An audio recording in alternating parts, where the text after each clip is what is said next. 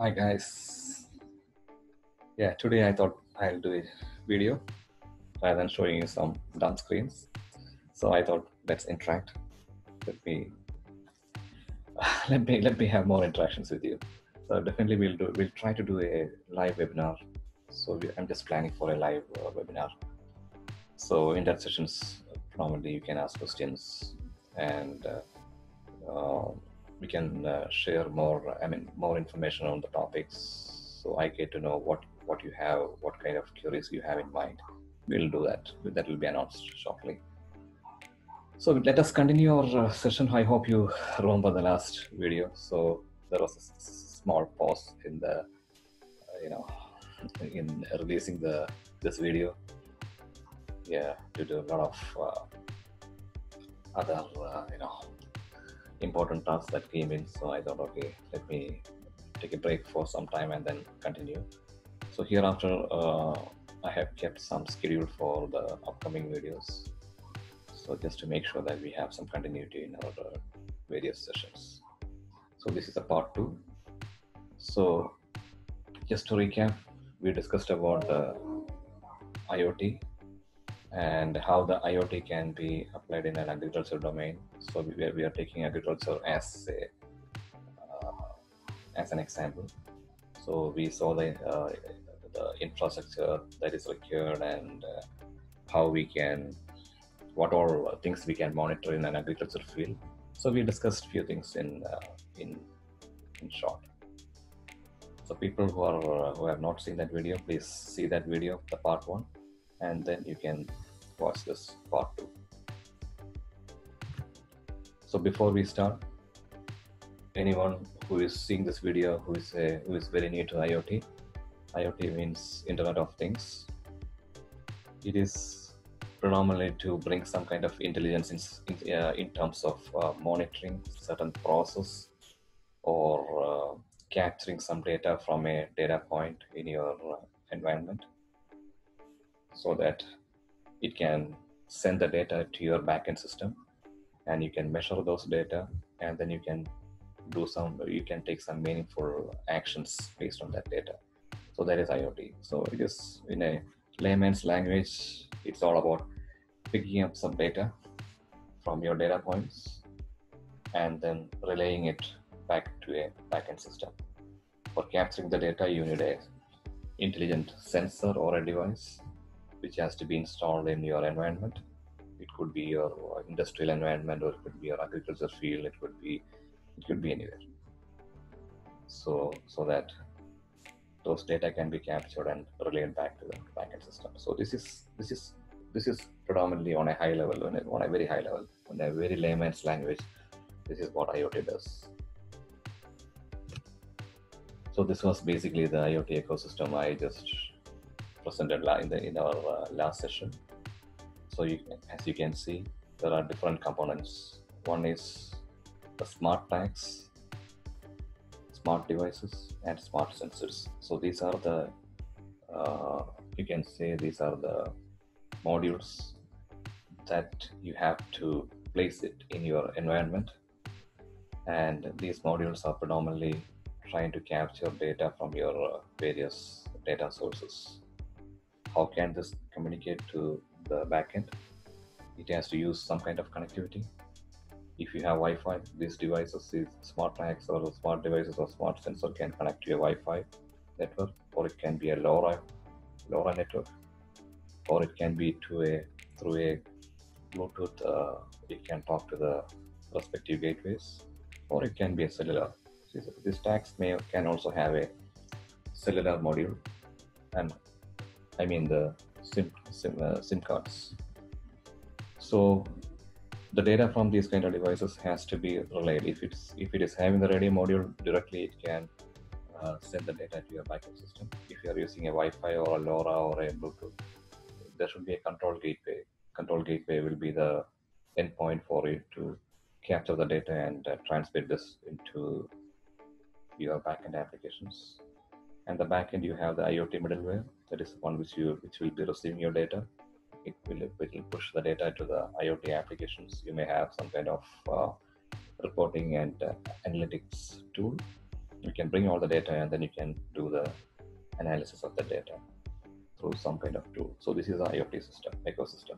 I'm just summarizing it. We have discussed this in length in our last session. So let us visit one use case in today's session. Agriculture again. So this is a use case for agriculture. In agriculture, how this IoT can be implemented in an agriculture environment, and what all we can do. So the typical needs are the water conservation. So the water is very precious, so you have to conserve it, and how to optimize and how efficiently you can use. That is one of the requirement. Crop yield management, how much yield you can get from an agricultural field. That's another critical business need. Crop planting life cycle management, that's another need. Proper planning based on the weather conditions, that is another business need. Monitor and control pest is another critical area where you need some kind of monitoring. Reduce agricultural machinery maintenance. You will have some expensive machineries. How you can basically reduce their maintenance process. So these are some of the hand-picked common problem that you find in any agricultural domain. So let me show you how it is done. I have put some pictures here. So the green one are typically the crops in an agricultural field. The first and foremost thing is you should know your land. You should know the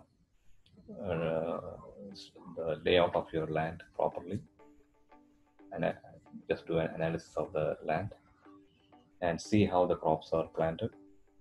I'm sure you might be following some pattern for planting your crops. So you may leave some distance, and some of the crop will be at a distance, equal distance from each other. So this is a plan. So create all those layout as a simple plan.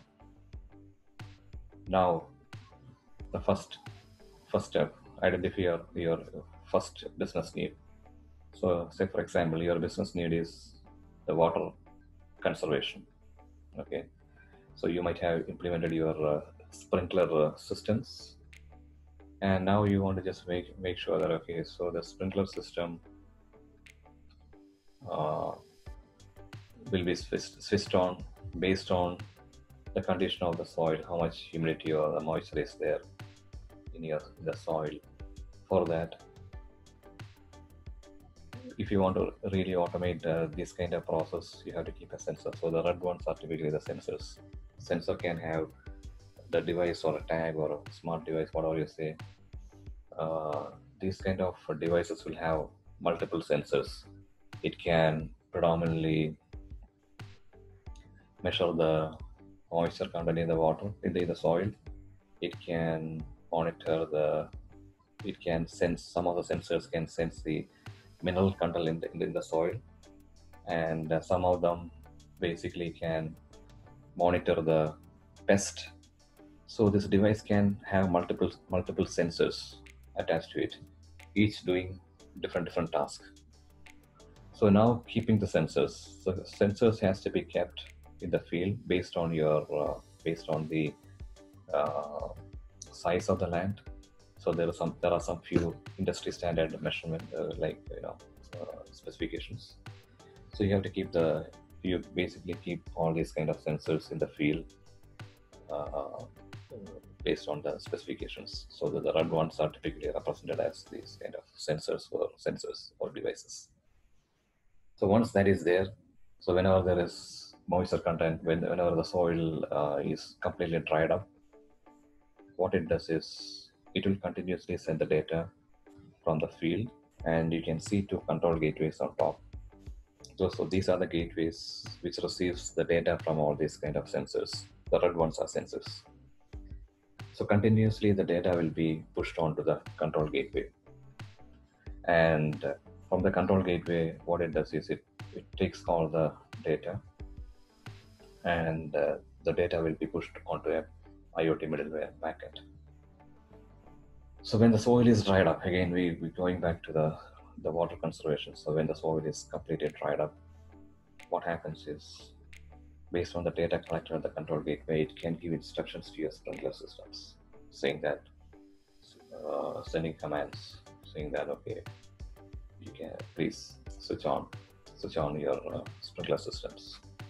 So I'm just saying, not well, no, it's not like a voice kind of thing, but it's basically a direction. You can attach or program a direction to the sprinkler system control panel. It may have a smart control panel.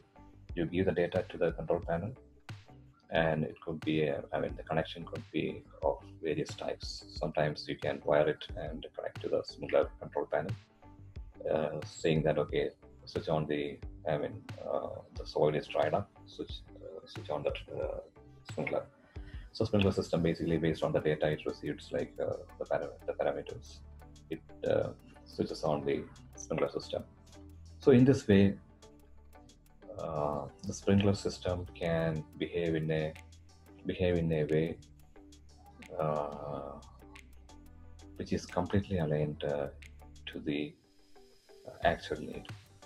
So it will not it will not basically do the watering of the plants if the moisture content is more, and it will completely rely on the data that is captured from these kind of sensors. So in this way, the water conservation can be completely optimized. So you use less water, less power, and this is a good business gain for the agriculturist. And the second one is typically let's take one more example. Take the case of the soil nutrients. Okay, soil nutrients. That is another classic example. So this will not, it also can basically look at, measure the soil, the nutrients, and it can pass the data back to the backend system. And the backend system basically can analyze and give you data saying that okay, the soil is losing its nutrients levels, and please apply some kind of fertilizers. So based, these kind of sensors, if these days you find different types of sensors which can give the potassium, how much is the potassium in the soil, and all these kind of different soil parameters can be sensed by the sensor and sent to the backend system. Based on that, you can basically apply the fertilizers. So that is another classic example. Like that, if one more example I can show you. So on the right, you can see some of them are in orange color. So I'm just showing it is affected by some pest. So the sensors also can, some of the sensor devices also can have some kind of high sensitive sensing module. It may be a combination of a smart cam and with the other sensing parameters. It will be monitoring the plants at any point of time. If it sees any kind of pest formation on the branch or the leaves, it basically sends data back to the backend system saying that okay, it sees some kind of abnormal growth, some foreign bodies are present in the plant. So in this way, you can take a decision. Okay, this is the time to apply the pesticides. So these are the three classic examples. One is the soil, the watering. The second one is basically the nutrients for applying your fertilizers, and third one is the pest control. So these are the three typical business needs for any agricultural farmer, because this is definitely going to be very critical for getting a good yield from his farming, as well as it is very critical for the farmer to make sure that okay, so whatever money he's putting in for the for the farming is in a controlled manner, and basically his capex goes down and his yield goes up. He makes more money. So this can be employed in any agricultural field. So if you have any requirements, let us know, so we can do some kind of proof of concept for the farming community. So this is one example I just wanted to give you. I was just trying to talk in a very simplified manner, just to make sure that I don't use any technical jargons, nothing.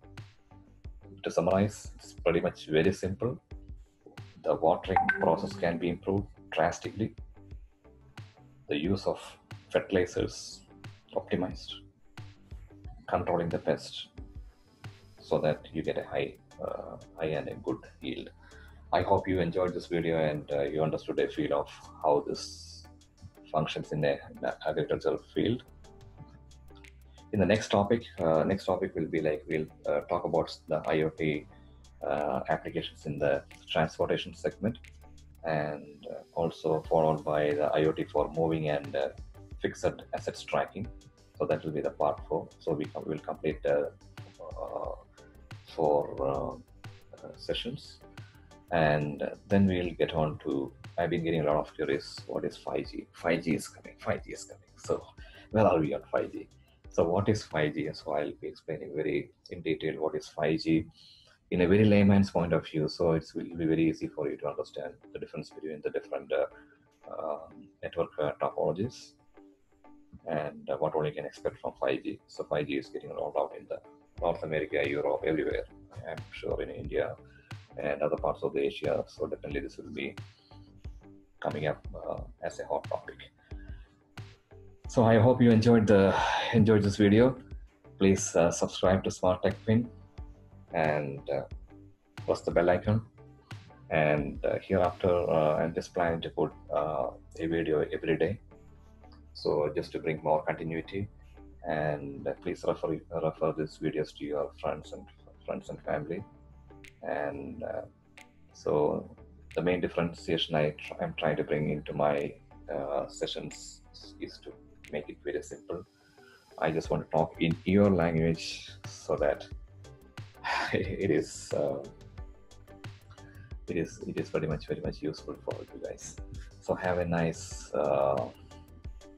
weekend. And this is a long weekend for us. July 4th, as you know, we celebrate the Independence Day here in the US. I know it is pandemic time. It's not the right time to go out and go out to places. Guys, I know we are running through a very difficult time. I hope you are all safe, and wear a mask, be responsible, follow the local city guidelines, and be safe. So I'm just stopping my video here. So I hope you enjoyed